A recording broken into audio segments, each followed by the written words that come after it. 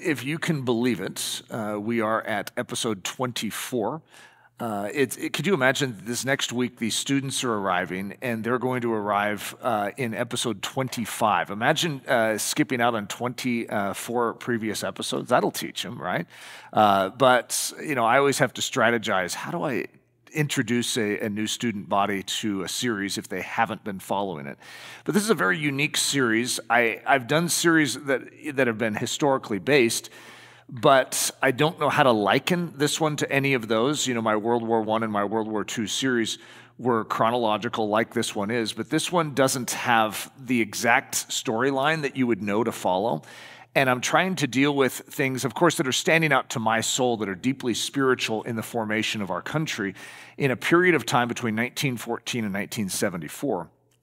It's a 60-year period between World War I and Watergate that is highly defining of the world in which we live today. And so much of the world we live in today had its root system established there. Now, you could argue that some of the racial things that are happening, well, that's going to go way back in early America, and I agree with that. And you could argue that about anything. The Marxism, the Leninism, the Stalinism, the communism that is going to flow out of this. Yeah, its root system is going to be back before this. You could even tag Darwin for some of these things. And yet there's something in the activities and the actions and the decisions of this time period which are deeply defining.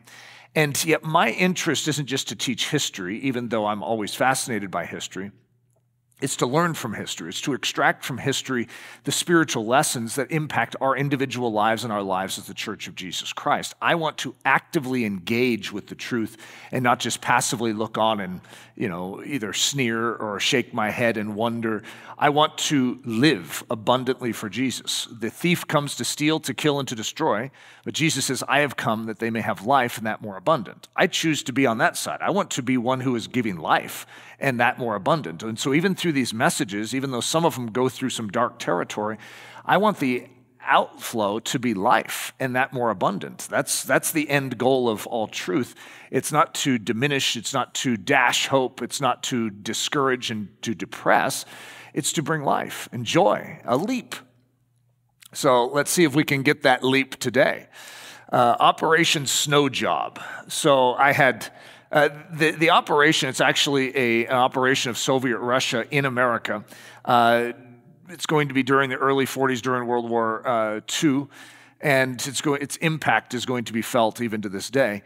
But it was called Operation Snow, and I'm calling it Operation Snow Job, which means to pull the wool over someone's eyes or to pull the ruse or the con, and that's exactly what this is. But Operation Snow Job is being pulled against us constantly. The enemy is always up to the con in our life, to bait us, to mislead us, to misdirect us, to distract us. That's his job description, if you will. It's very similar to what we're going to see happening against America in this same time period that we're in. If you're trying to figure out where we're at because you've missed all previous episodes, we are in the late 1940s right now, which is the last place I landed my feet squarely. And yet some of this is going to go through the early 1940s and sort of catch us up to basically where we're going to be in the 1950s when this Red Scare is going to be in full motion. The concern about communist infiltration into our country. It's going to be a very defining thing to the 1950s, early 1960s, the Cuban Missile Crisis, which is going to be happening then, is direct impact from these events. So Operation Snow Job, I almost called this Mr. Stalin for president. I had various names. The Stalin sabotage, what was it? Mr. Sneaky von Sneakerson. That was one of my titles. I almost went with that one. I thought that one sounded fun. And then I was going to have a picture of Joseph Stalin come up. Yeah, here's Sneaky von Sneakerson right here. These guys are really good at their job, I have to admit. Just like I'd say the devil, I don't like to give the devil compliments, but he's really good at what he does. He's a good deceiver. That doesn't mean I like the fact that he deceives. I'm just going to say, hey, when a compliment's due, right? He's good at deceiving. He's Sneaky von Sneakerson. I didn't think that a German name would be fitting for Joseph Stalin, so I also didn't choose it for that reason. Operation Snow Job, when the wool is pulled over our eyes. So I'm going to not go into the storyline just yet. I want to talk in general first of how the enemy misleads us. And I could talk about this in so many different regards. And I'm just going to give a few examples just to sort of show that even in what we could call the healthy church model, we can easily get off course. And we can put emphasis in places that are not wrong, but it's an overemphasis. It's like too big of a font size, or it's too much highlighter pen on something that isn't supposed to have that much highlighter pen. So when dangerous counselors are allowed to remain, they will always end up leading you into crisis. If you have something in your life that God convicts you of and says, you know what, maybe we should lift that out, and you don't heed that, it would be considered a dangerous counselor. It is something that you're allowing to remain, and when you allow that to remain, that little voice that you have allowed to stay there will end up leading you over a cliff. It's just a principle of life. When the Spirit of God is leading you and correcting you, follow it, heed it. So dangerous counselors in the church today that subtly or not so subtly steer us off course and over a cliff. So this isn't one that is common today, even though there is a Hebrew roots movement that has definitely been present in the church. But this is one that you could say is back 2,000 years ago. Paul, the Hebrew of Hebrews, the eighth-day circumcised, pure-blooded, certifiably Hebrew, church-persecuting, legally spotless Pharisaical Benjamite. It's like he has everything going for him, guys. I mean, this is the real deal. And so it's easy for Paul to put his confidence in his list of accomplishments than in the shed blood of Jesus. And that is misleading to his soul. It is an evil counselor that is speaking something that sounds very true. That if you could be the Hebrew of Hebrews, hey, you're fine just right there. You're of the lineage of Abraham. You're set. When in actuality, Jesus is going to come in and say, that actually isn't what saves you. And he's the eighth day circumcised. I mean, how many people in this world have been circumcised on the eighth day? I mean, come on. There's only a select group of us that have that to brag about. And yet that isn't his salvation. If he starts putting his confidence in that, it is going to mislead him. Pure-blooded, certifiably Hebrew, church-persecuting, legally spotless Pharisaical Benjamite. What a list! This guy's the ultimate Jew. Or is he? And see, there's a subtle counselor that's gotten in, and it's called self-righteousness. It's called legalism. And when that gets into the mix, it actually can lead someone away from the truth, even though the whole while they're being led away, they think they're walking in righteousness. Are you the card-carrying Republican? The Trump-loving, pro-life voting, small government supporting, caucus following, never miss the vote Reaganite? It's like some of you are like, oh, now that's a human right there. Now that's something God can esteem. And I would say I don't want to make a comment one way or the other, and if that's a good thing or not, could you imagine I could spike the punch really quick on that one? However, that isn't what saves you. This isn't what alters your soul. You could be all of those things and be very unhealthy in your spiritual life. It does not mean things are wrong. I mean, there's some good things in that list, right? And yet, if you put your confidence like, hey, I'm righteous because of this, you are misled. Are you the plainly accoutered minimalist, the pacifist, head-covered, long-dressed, simple fabric, horse-drawn, carriage-riding Anabaptist? Hey, guys, what I'm saying, even though some of you are like, why would I think that would be righteousness? There's a whole sector of the church that actually feels more righteous because of certain behaviors externally, and they put confidence in that, and that is a misleading counselor. It does not mean there can't be wisdom in some of these things. Are you the I-dotting, T-crossing moralist, the alcohol-abstaining, cigarette-resisting, non-swearing, purity-keeping, below-the-kneecap dress-wearing, always punctual rule keeper? Now, some of you, there's going to be different lists where you can mock them and go, oh, that's ridiculous. And there's other ones that are like, well, what's wrong with that list?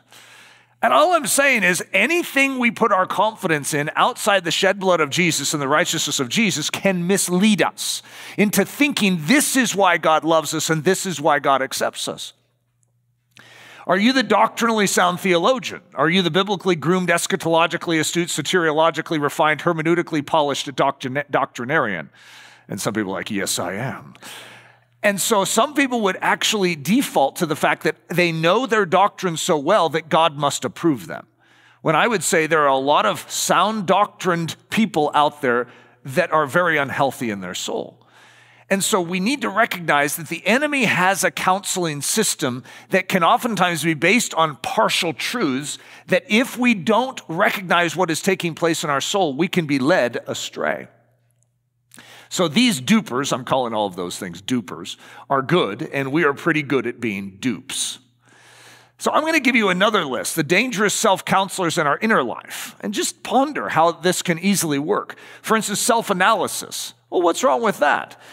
Is something wrong with me? Is something going to be wrong with me? Is this spot cancer? Am I really saved? I mean, these are just questions, harmless questions, and that these questions can eat away like a rat on cheese in our soul. And we can become fixated in self-examination, and it misleads us from the point of actually God analysis. We're supposed to be focused on Him and His Word, His truth. That's what our soul is supposed to be studying, not looking inward and getting caught. Self-help. How can I make my life better? How can I be happier? How can I be more financially stable? How can I be healthier, stronger, more beautiful? These are baits for the soul that all have the ring of truth to them. And yet, if you get caught in them, they're a net, and they can easily begin to mislead and steer your soul away from Jesus Christ. Self-absorption. You wake up in the morning, and one of the number one things an American is going to think is, what do I want today? Just in and of itself, just circle that and say, guys, what is that? Because that is the exact opposite of Christianity. What does Christ want today? Have you ever thought about that question? That's Christianity. I am more important than them. I need time for me. These ideas are counselors, especially in the zeitgeist, or the spirit of the age in which we live. We are very susceptible to them. Self-pleasure, the I must feel good fetish. Intellectual fetish, understanding complex things, or informational fetish, constantly having something to chew on. There are different things that get different people.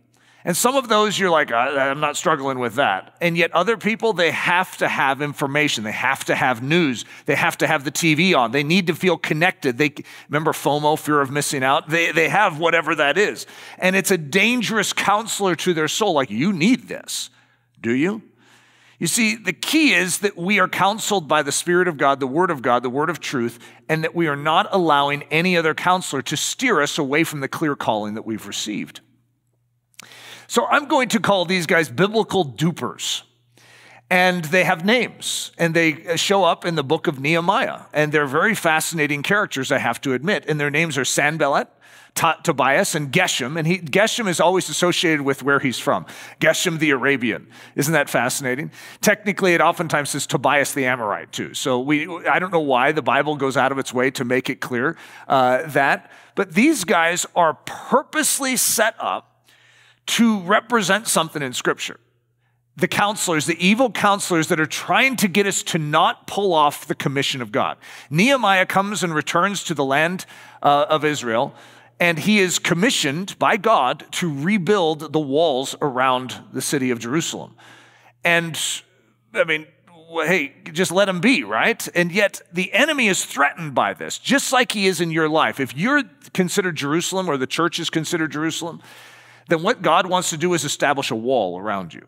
He wants to encircle you with strength. He wants to put armor plating around you spiritually so that the enemy does not have access to your city.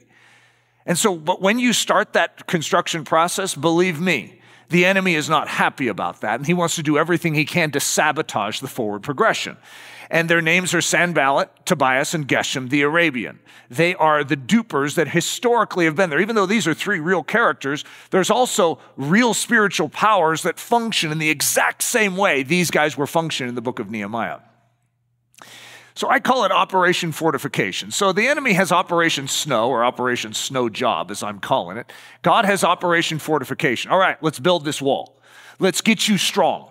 Let's get you so that when the enemy comes in with his counsel, with his voice, that you are secure and it bounces off like, or wipes off like water off a duck's back. In other words, it does not sink in. It does not impact you. It does not infect you. So encircling the city of Jerusalem with a wall of defense. Fortification is to fortify something means to fill in every breach. A breach is an opening in a wall. To fortify it means to strengthen that wall, to make it so that it's a constant circle, where you have a gate of entrance and that gate is locked and there's no holes in the wall. If there's a hole in the wall, the enemy's not going to waste his time trying to bust through a gate. He's just going to sneak through the hole in the wall. And the enemy is constantly surveying our walls to see if we have gaps.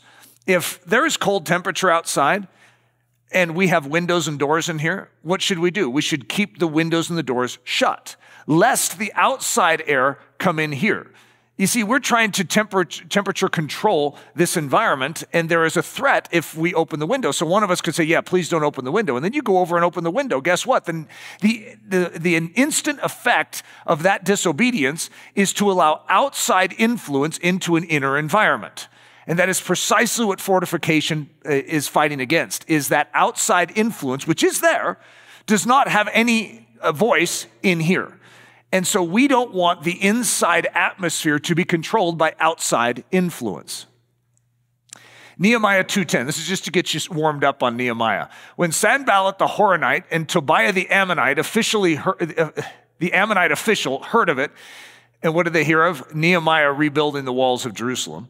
They were deeply disturbed that a man had come to seek the well-being of the children of Israel. So you might as well get used to it, guys. The enemy is deeply disturbed if ever you start moving forward to see your walls fortified, to see that outside influence no longer has a say in the interior of your life.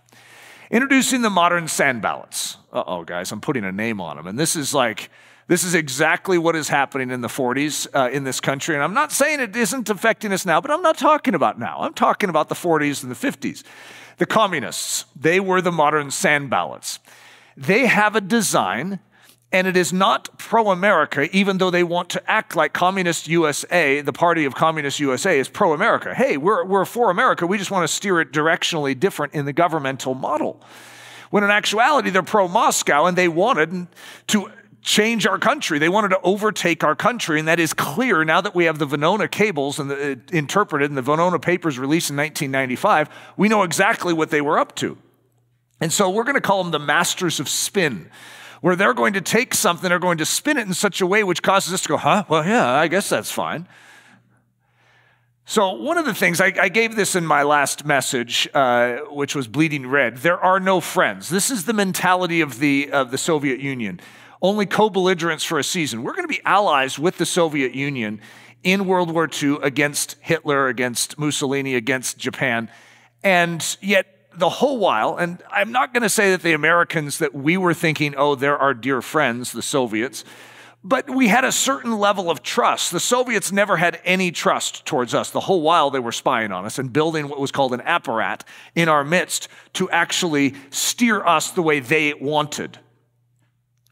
So here's the quote from Vladimir Lenin. We must resort to all sorts of stratagems, maneuvers, illegal methods, evasions, and subterfuge to carry on communist work.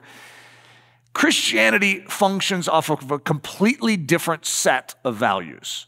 We do not, could you imagine if the Bible were to say, yes, so I command all of you to have stratagems, maneuvers, illegal methods, evasions, and subterfuge to carry on Christian work. We use humility, we use love, we use kindness. Yes, we are supposed to be wise as a serpent and innocent as a dove, but we're still supposed to be innocent as a dove, even though we're supposed to be wise as a serpent. There is tactical strategy, yes, but it's ultimately to win and to give life, not to steal it and to take it. We are not like the thief who has come to steal, to kill, and to destroy. We are like Jesus, our Savior, who has come to bring life and that more abundant. So Operation Snow, what was it? There is a character, and he's very high up in the U.S. State Department, and his name is Harry Dexter White. Now, I think the white in snow is the reason why the Soviets named it Operation Snow. That's my guess, Snow White. However, it's the Operation Snow is to reactivate Harry Dexter White as a Soviet asset. So they've lost him as an asset. They haven't had communication with him for a while. They don't know where he stands, but they really need his position of influence. And so he's very high up in the State Department. He's shown sensitivities to the Communist Party in the past. Not publicly, this is all privately, and the Soviets know about it, and they've had a link in the past. We don't know what that link was. I don't know all. Unfortunately, when you're in spycraft, you don't give away your secrets, and so there are certain things we don't know, but there are certain things we do. So Harry Dexter White, his code name was Lawyer. He's a senior U.S. Treasury Department official. There's a picture of Harry Dexter White. Harry Dexter White is going to be exposed now after the 1995 release of the Venona Papers to be clearly a communist spy. However, he is going to live his life out with accusation against him, but without ever incrimination. He's going to get away with it, in other words. Vitaly Pavlov, in 1939, is assigned to be a spy master in the USA at the age of 25 years old. Now, that seems very young, and here's a picture of Vitaly Pavlov. It's because the communists, and I said this in my past two messages, are going to have a purge in 1939. And I'm not sure, because I haven't really studied the purge in any depth, but Stalin is going to literally cleanse his entire system. He feels that there is some lack of loyalty in the communist system. So he is going to bring back all his foreign spies, and he's going to kill 22,000 of them. I mean, just kill them when they came back to receive their orders. They didn't know they were coming back to be killed.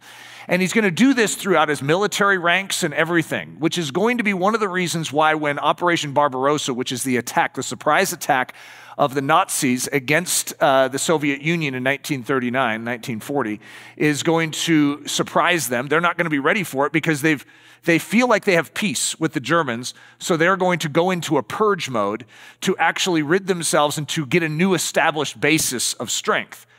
Well, the Germans are going to take advantage of that and nearly wipe them out in Operation Barbarossa. So this guy, all their foreign operatives are young guys now. So this guy is going to take over for an old guy. And so this is the one who has to pull off Operation Snow. He has to reach out to Harry Dexter White and somehow recruit him and make him a viable operative in the system. Rifts in the encirclement. Remember we talked about fortification? I'm going to call that encirclement because that's going to be one of the terms used in this. The Soviet agenda is to make sure Japan and America are at war. The Russians, when they are struck by the Germans on it was their Western front, but when that's happening, they're in crisis mode. The Japanese see that they can now take maybe their Eastern front and hit it. The Soviets know they can't handle a two-front war. They're dying in just even a one-front war in World War II. So they have to do something to make sure that Japan is occupied. So what is that plan? To get America and Japan at war. Isn't that interesting? I mean, we think about it from an American vantage point, usually. That's the only vantage point we have. But international intrigues are, I don't know if I want to say they're interesting. They are interesting. They're also very sad to think of the manipulations that go on in the world that lead to countless millions of deaths. And that's exactly what's happening here. For self-preservation, Stalin is going to implement Operation Snow to recruit Harry Dexter White to influence the State Department against and to inflame the relationships with the Japanese, where the Japanese will turn their attentions at a weakened America and lick their chops and go after that instead of Soviet Russia. And here, I'm just going to give away something. It works.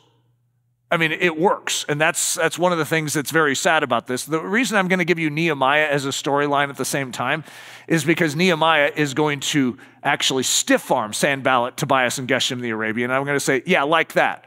Not like America, like that. That's exactly how we're supposed to respond to the scheming.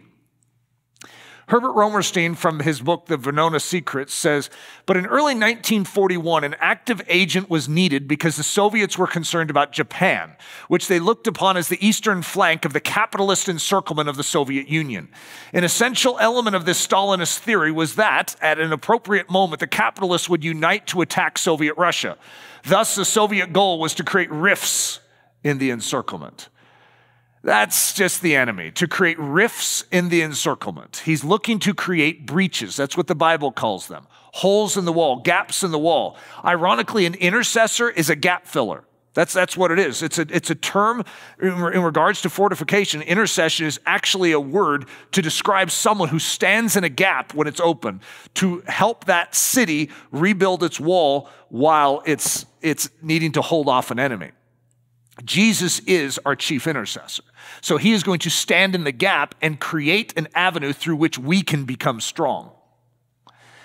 The goal of Operation Snow, to influence the U.S. State Department to unwittingly turn Japan's gaze from a war with the Soviet Union to a war with the U.S. Now, to be honest, in just looking at this from the outside, I'm thinking, how in the world could the Soviet Union pull that off?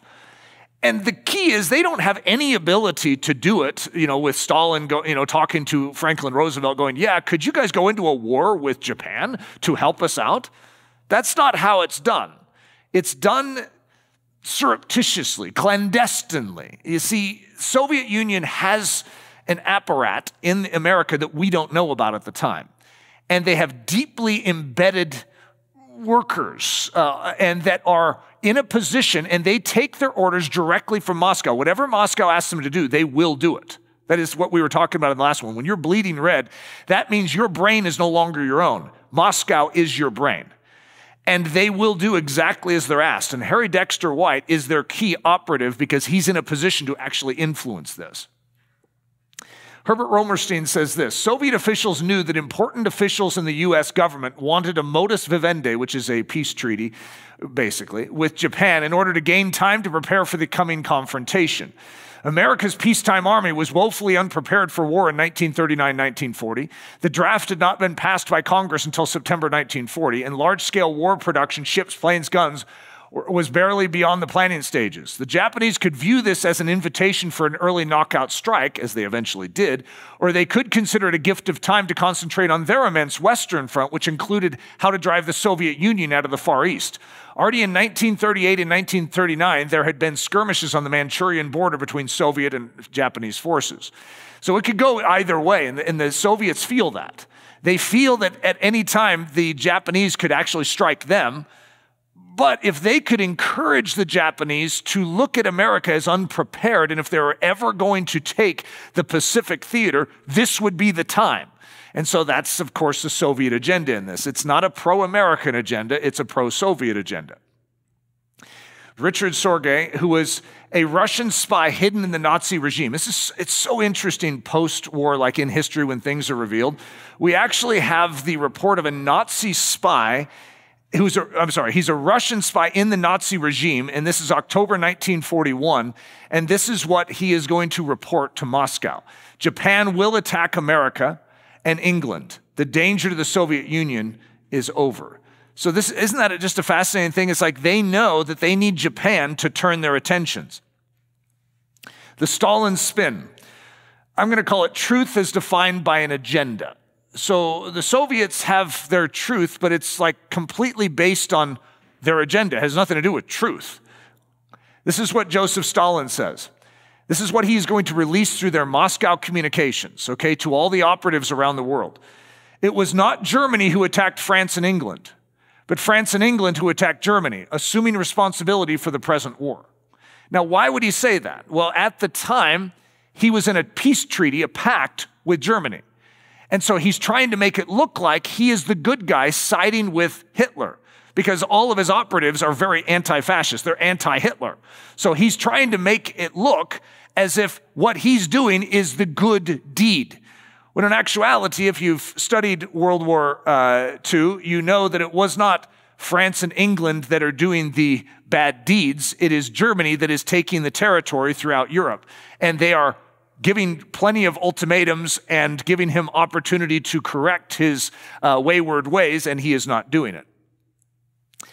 So bringing White on board. So Harry Dexter White, how do you get him on board? Here's what we know now. We're able to put the picture together in a very unique way because we have Vitaly Pavlov's memoirs and we have the Venona papers. So Herbert Romerstein says this: Pavlov was concerned not only with the reputation of the Soviet Union in anti-Nazi circles, but specifically about the views of one individual, Harry Dexter White. Pavlov had been dispatched to Washington in May 1941 to activate this agent of influence. Officially a Soviet diplomatic courier, he became the point man for Operation Snow, the major effort to manipulate U.S. strategic policy through Harry Dexter White. A second NKVD, that's the foreign communist work in America, officer went with him to provide security. Not knowing that White's devotion to the Soviet Union was that of a true believer, Pavlov approached White in the last months of the Nazi-Soviet pact with some uncertainty. But Pavlov quickly realized that the grotesque deal between the two despotisms had not shaken the faith of the Treasury Department official. So I mentioned in the last episode, but when Hitler and Stalin are going to enter into a peace treaty, that is a huge threat to many communists, because communists, one of their main reasons why they joined the Communist Party was anti-Hitler. And they felt like what the Soviets represented was peace, was goodness to mankind and all these things, and what Hitler represented was pure evil. So when Stalin is going to unite with them, that's one of the reasons why you're going to see the purge. Stalin's going to feel the insecurity and he's going to want to get rid of any disloyalties. They don't know where White stands. And they're going to find out that he is a true believer, which means it doesn't matter. Whatever Moscow does is correct. Herbert Romerstein continues. He says, Pavlov phoned White in Washington in late May 1941 and made a date for lunch at a restaurant known to White from previous meetings with his NKVD handler. Pavlov recalled in his memoirs that he had told White to recognize him by his blonde hair and a copy of the New Yorker magazine that he would be carrying. Still worried that White might have become disenchanted by the Nazi-Soviet pact, Pavlov was prepared to give White a copy of an old Soviet anti-Japanese forgery called the Tanaka Memorial, if he were reluctant to push the anti-Japanese policies. But this proved unnecessary. White was quite willing to go along with the plan. At the restaurant, Pavlov handed White a note outlining themes that he wanted White to promote in the high councils of American foreign policy. Among these was a firm demand that Japan stop its aggression and recall its armed forces from China and Manchuria, and further that Japan sell a large part of its armaments to the United States. These demands in themselves, utterly excessive from the Japanese point of view, were written in extremely harsh language, obviously designed to antagonize the Japanese. According to Pavlov's recollection, many years later, White tried to put the paper in his pocket, but the Russians stopped him and made him memorize it. Doesn't that sound like a good spy story right there? No, you have to memorize it. So he's given him very specific language. So Pavlov is passing on Moscow's language to White. And we want you to command the Japanese, as the American government, to command the Japanese to stop their movement into Soviet Russia, into Manchuria, into the east. And also, we want you to sell us half of your armaments, your ships, and all of that. Now, just imagine how the Japanese are going to hear something like that. It's like, you've got to be kidding. So this isn't wise for the Americans to do, especially if the Americans want peace, which they do. They want peace with the Japanese so they can build up their military resources as well. They don't want to antagonize, and yet this language is going to be passed from Moscow to Pavlov, Pavlov to Harry Dexter White. Now Harry Dexter White has memorized it. And so now what does he do with it? Herbert Romerstein says this, White wrote a memorandum shortly after this meeting and sent it to the Secretary of State. I don't know why it says, I think it's just this is how it's written, to Secretary Henry Morgenthau. In substance, it was an exact repetition of the points Pavlov had given him. Soviet agents in the government, as noted, were concerned that if Japan did not go to war with the United States, it might go to war with the Soviet Union. The last thing Stalin needed was for Japan to open a second front in the Soviet Far East. Germany had attacked the Soviet Union in June, and as a result of Stalin's bungling and purges, the Wehrmacht had cut through the Red Army like a knife through butter and had conquered vast areas of the Soviet Union. White had already received instructions from Pavlov. White rewrote his hardline memorandum for Morgenthau, who signed it and sent it to President Roosevelt and Secretary of State Cordell Hull. So we actually have the quote from White, which came from Moscow to Pavlov to White, now has been delivered to Morgenthau, who then submits it to the President and the Secretary of State. They're actually getting this recommendation from Stalin, basically, straight to the president. Isn't that amazing? Hull used most of the harsh, demanding language in his ultimatum to the Japanese on November 26, 1941. This is an amazing statement, guys. November 26, do you guys know when Pearl Harbor was bombed? December 7th, 1941, a day that will live in infamy. This is November 26th. The Japanese are going to declare war internally, not to us, on December 1st. This is going to antagonize them to the point where they know exactly what they're going to do. And this is like a quotation from Moscow to Pavlov, Pavlov to White, White to Morgenthau, Morgenthau to Hull, and then Hull to the Japanese. So Hull used most of the harsh, demanding language in his ultimatum to the Japanese on November 26, 1941. It would strengthen the hand of the war party in Tokyo, which was already prepared to attack the United States. On December 1, the final order for the attack on Pearl Harbor was given. Recall that even the policymakers who understood that America could not stay out of the war did not want to rush into a war with Japan. The reason was simple. American civilian and military leaders knew the country needed time to prepare for war. We don't want war.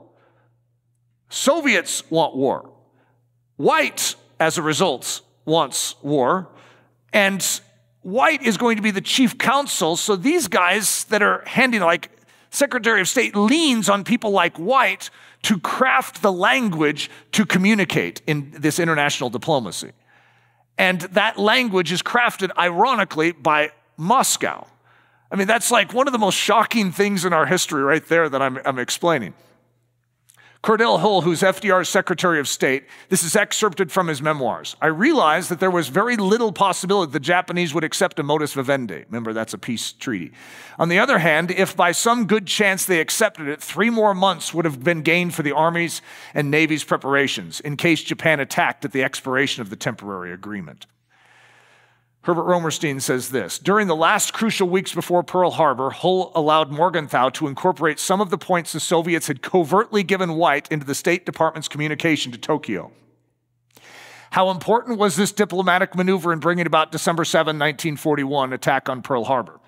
General George Marshall, former chief of staff and no dove, observed, had they not attacked on December 7th, had they waited, for example, until January 1st, there is a possibility that they would not have launched the attack.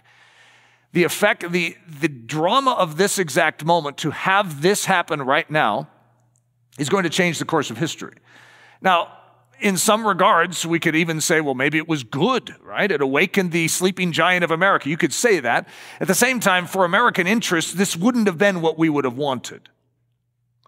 The cunning of Sanballat. We're going to get back to Nehemiah now, and we're going to talk about this tactic that insipidly invades, and desires to steer the inner workings, the inner thoughts, even the words that are spoken out of those that have no interest in actually speaking something from the kingdom of darkness, have no interest in saying something that would actually harm the people around me. And yet how oftentimes, even in our relationships with one another, we can use the same quotations from the devil, and he's going to bring them from Moscow to Pavlov, Pavlov to White, White to Morgenthau, Morgenthau to Hull, and Hull to the Japanese. And we're going to actually be delivering something that does not come from heaven, but comes from hell, in and through our own tongue. The cunning of Sanballat. So I'm just going to go through an overview of Nehemiah in regards to Sanballat and his response. When Sanballat the Horonite and Tobiah the Ammonite official heard of it, they were deeply disturbed that a man had come to seek the well-being of the children of Israel. That's Nehemiah 2:10. Then Nehemiah 2:19 says, when Sanballat the Horonite, Tobiah the Ammonite official, and Geshem the Arab heard of it, they laughed at us and despised us and said, what is this thing that you are doing? Will you rebel against the king?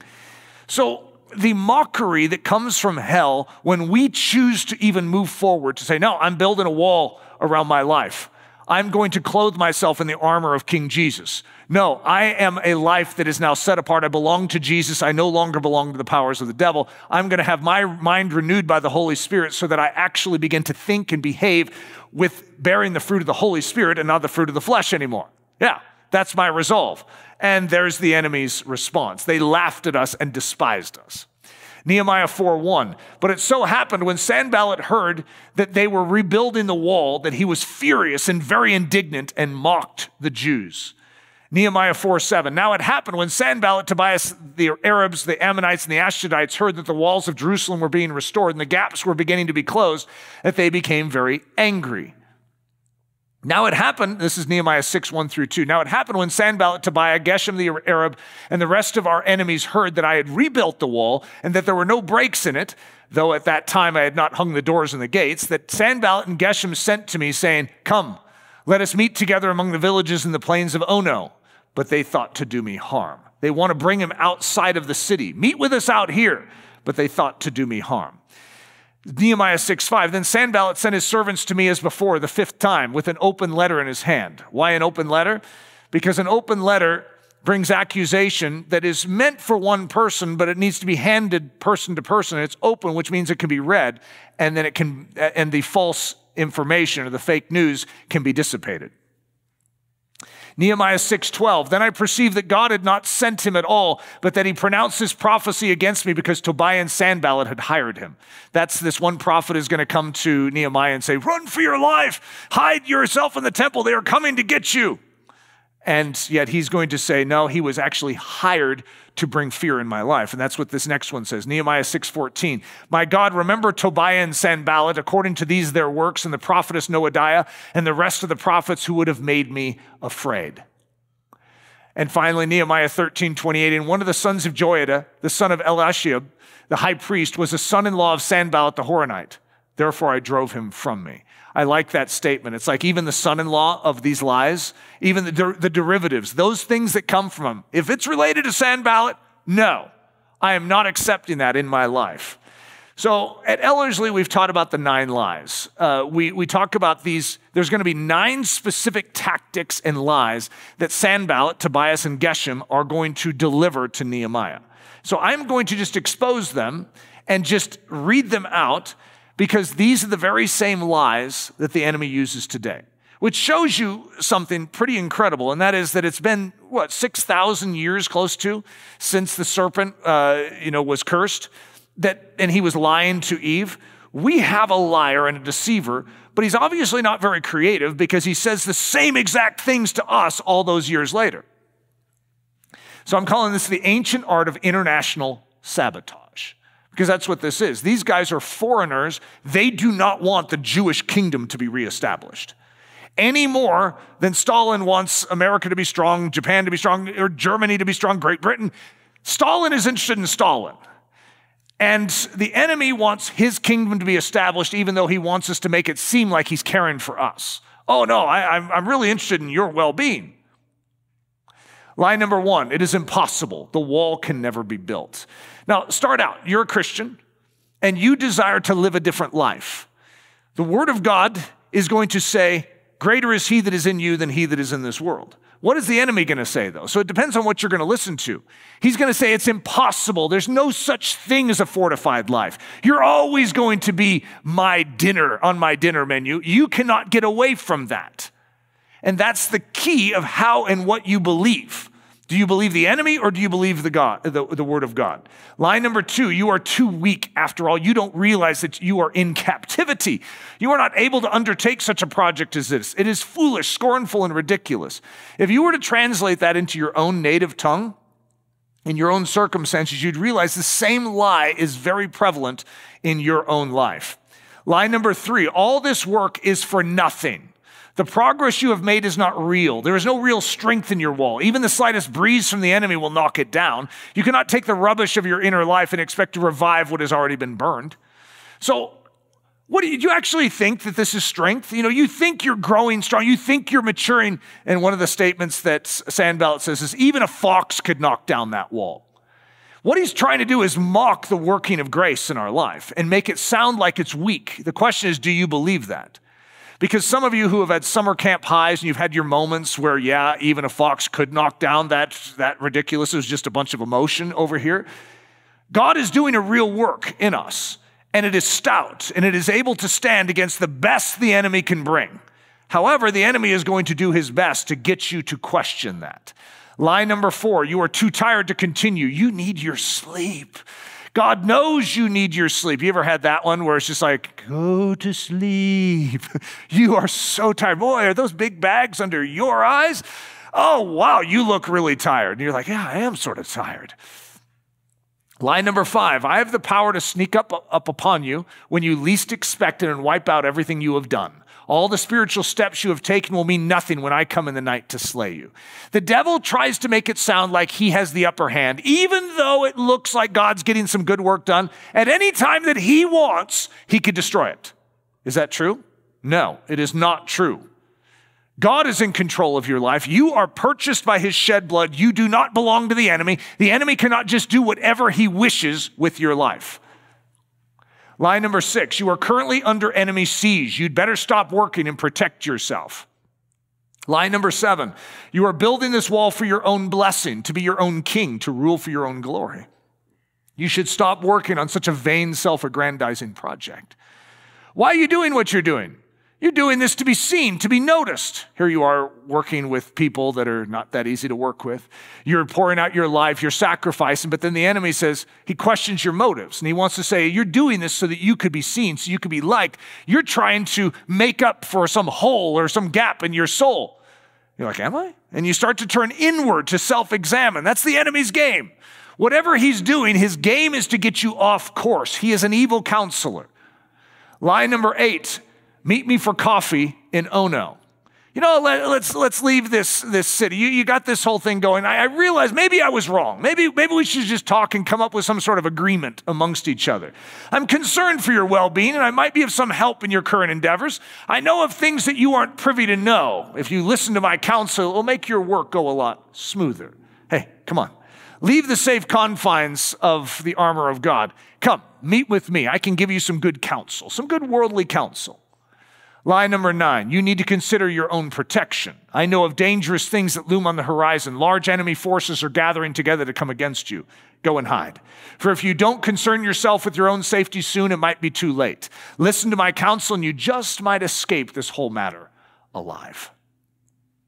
So guys, I'm going to give you the rule of thumb. Reject the underminer. The enemy is an underminer, and he is seeking to undermine your foundation of truth, your foundation of confidence in Jesus Christ, which is your faith. We build upon rock as Christians, and that rock is the Word of God. And the enemy is always questioning, implying doubt to the Word of God. So our job is to reject him and to drive him from us. James 4:7 gives us the recipe. We're supposed to submit to God, and then we're supposed to resist the devil. And when we do, he has no ability to stay. He must flee. And that is the word of God on the matter. Submit to God, resist the devil, and he will flee from you. James 4:7. So the historic dangers of harboring saboteurs. Did we learn anything from this experience of the Red Scare in the 1940s? You see, we are going to harbor saboteurs. And our challenge is, because we are going to make this a political issue, we are not going to be able to solve the problem. And I would say the same is true with today. When we make these things political issues, you will find, and we've watched it over the past, it doesn't matter what political end conclusion one side has, the other side has to take the opposite. And so even if it was a good thing that we could all agree on, we can't agree. We have to stand against, lest we empower the foe.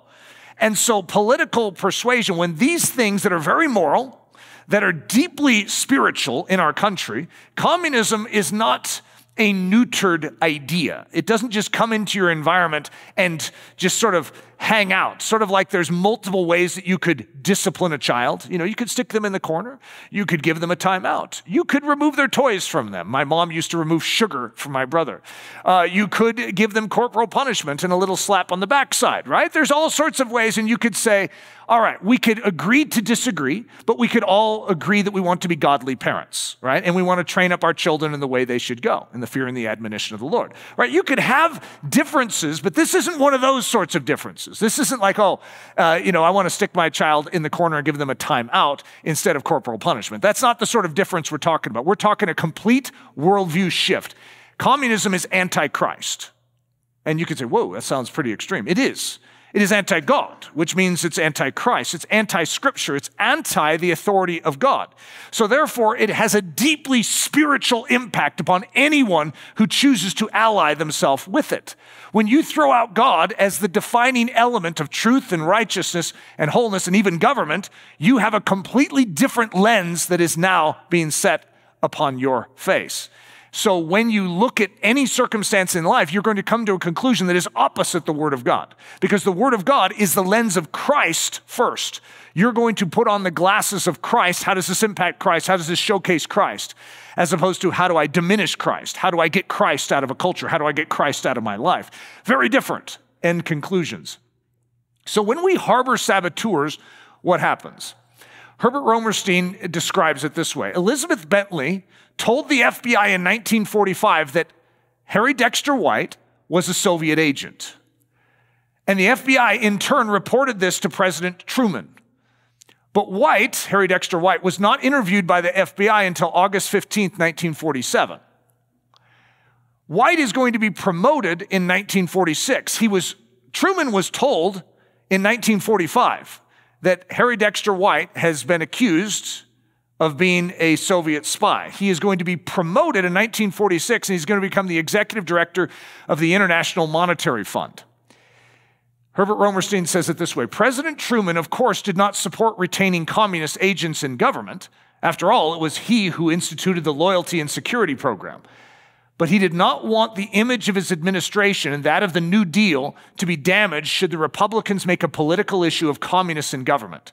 Truman, by not firing White in 1946, denied the Republicans a public example of a high-level Soviet agent in the government. And as a result, a high-level Soviet agent was in the government and influenced American policy. So this is just one illustration, okay? This is just one guy. I mean, Elizabeth Bentley is going to name 80 different government officials that are high up. She's going to name them. And if you guys remember my message, The Blonde Spy Queen, because of a leak in the system, Kim Philby, who's one of the head guys at MI6, is going to leak it back to Moscow, and Moscow is going to shut down any connection that they have with Elizabeth Bentley is going to go silent. So everything she's going to say, just watch this person, they'll go into this store, they'll do this, every single one of those things is going to come up dry. Why? Because they're onto them. And so Elizabeth Bentley is going to look like a liar. And I mean, this is all part of the massive intrigue that is taking place, and this guy's going to get away with it. So let's look at the impact of just this one man's use for the Soviets. The Allied currency printing plates were secreted from White to Bentley to the USSR. The Soviets printed upwards of $250 million in unsubstantiated, unbacked currency, robbing directly from the American Treasury. And that's just a guess at how much they got. White strongly encouraged a $5 billion loan to the USSR, to the Soviets. When White was promoted to Assistant Secretary of the Treasury, he placed another Soviet spy, Harold Glasser, in his old position. So when he moved up, he replaced himself with another Soviet spy. White helped author the economic plan for post-war Germany, which greatly hindered Germany. Now, why would you want to hinder Germany? If you're pro-Russia or pro-Soviet Union, you want to make sure that the Soviet Union is secure and Germany is their greatest threat. Then what did White do after he creates the language for this, for the post-war economic plan for Germany? Then he leaks this information, creating a backlash amongst post-war Germans toward the US and Great Britain, with the Soviets appearing to be the ones set on a gentler approach known as soft peace, which turned out to be anything but soft. White was the chief American delegate to the post-war economic summit. He's one of our main decision makers post-war America. And this is something we even know that he's there, but we're unwilling to remove him for political reasons. The ramifications of this are actually very significant, that it's hard to follow. But because we never were able to expose a high-level government person that is clearly a communist spy, it is always considered innuendo and false. It's like it was all hyperbolized, and we really didn't have a problem. And that's part of the challenge that we're going to run into when Joseph McCarthy, in one of my upcoming messages, is going to sort of handle it in a rather crusading way, and it's going to turn the country against this Red Scare, this anti-communism routine, because it seems to be hollow and empty. It's overstated is the concept. Meanwhile, it's sort of like saying in our Christian life, the enemy's work of sin is overstated. It's really not that bad. I don't know. I mean, when people say that you go to hell when you die, I don't know that it's that extreme. It's like a diminishment of something that is actually deadly to our nation. It's going to cost us greatly as a nation. It's still infecting us as a nation, but you can't really address it anymore. We've sort of lost our voice in this because of so many things that are happening here. There's a statement in 2 Corinthians that we are not ignorant of his devices, which means the enemy's devices or the devil's devices, or Satan specifically here. Now, whom you forgive anything, I also forgive. For if indeed I have forgiven anything. I've forgiven that one for your sakes in the presence of Christ. Why does Paul forgive? Paul knows that forgiveness is an open door sin. So if you are harmed or grieved or there's a trauma that comes to your life because of another party and you don't forgive, that opens up a door of access for the enemy. It's like opening a window or a door. It messes with your encirclement of defense. And so Paul is going to say, hey, look, we do forgive. Why? Because we are not ignorant. It says, lest Satan should take advantage of us, for we are not ignorant of his devices. We understand how this battle works. So we're not playing his game. And I always make the comment when I hear that I'm not exactly so sure that I could say the modern church is not ignorant of Satan's devices. I think we are very ignorant of the enemy's devices. We don't know how the war works. We're being duped at a very high level in our State Department, and we have voices that we have allowed in to counsel us in how we are dealing with our antagonists.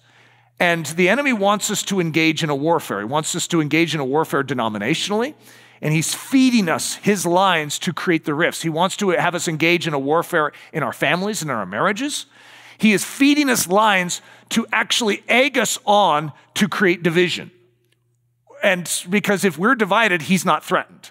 He's trying to take away that danger of an Eastern Front war on his front. We need to actually hit him on his Eastern Front is what we need to do, instead of spending our time fighting our in-battles within the church and within our families. Most of us are spending 99% of our energies and our life trying to stay afloat, as opposed to turning outward and beginning to change this world for Jesus Christ. We spend most of our energies, and when I say 99%, I'm being generous because it's more like 99.9999999% of our life that we are spent in survival mode because the enemy is counseling us. And we need to close that off and we need to fortify our walls. Leslie and I went through a season of an operation fortification in our life where it's like, God, show us any breaches in our life. And we literally spent days just with a list in front of us. And if there was anything that was allowing the enemy access, a voice into our life, we wanted him to show it to us. And then we spent a long period of our life, a couple months, where we were literally praying that each of those be sealed up and that those be repaired by the Spirit of God. If there's a step of obedience, if there's a step of reparation we need to make, then we're going to do it because we want our life to be secure. We're being played by the enemy. And I do not want to be played by the enemy. So, guys, final statement, put on that armor. Clothe yourself in what Jesus Christ has given you. He has given you himself as a shield. He's given you himself as a belt, himself as a breastplate, himself as a helmet.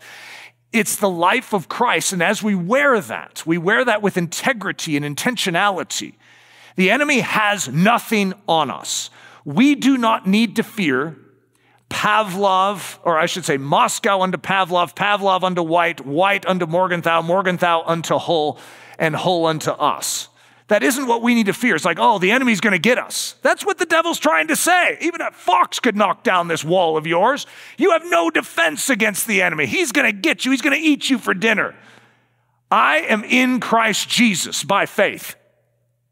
And there is nothing that can get through Christ. Nothing. It says the shield of faith repels all the fiery darts of the enemy. All means all. I do not fear what the enemy has assigned against me. The enemy should fear what I represent. I am a child of the Most High God, sealed, preserved, guarded, and fortified in the shed blood of Jesus. If there's anyone that needs to be fearing, it should be the enemy. And that is Christianity. Father, we ask that you would bring us into an operation fortification in our own lives, and that we would be made strong to fight these battles, that we would be wise for battle, and that we would not be ignorant of the enemy's devices. If we have open windows and open doors and outside temperatures and outside climate are getting into our interior, I pray that you would put your finger on those things and gently correct us and lead us towards a place of health and strength. We ask this in the name of Jesus Christ. Amen.